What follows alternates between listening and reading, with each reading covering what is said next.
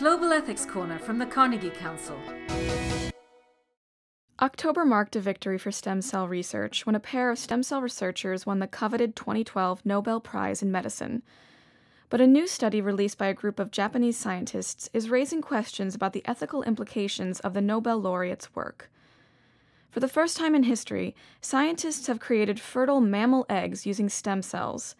The scientists used these eggs to breed healthy mice. This achievement is making waves for several reasons. For one, the research team used a new type of stem cell, one that doesn't rely on embryos, but instead uses regular adult cells drawn from the skin or blood. This means researchers don't have to destroy embryos to create stem cells. Second, the research proves that scientists can use stem cells not only to repair existing body parts, like brains or kidneys, but actually to create the seeds of life. Here's where things get dicey. Once scientists translate this stem cell research beyond mice, they'll be able to create eggs, and hence life, along a wide spectrum of different species. This could potentially save endangered species, but it also means future scientists may create human eggs.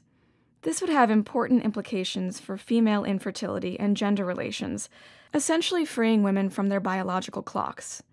It also means same-sex couples could have children using both partners' DNA.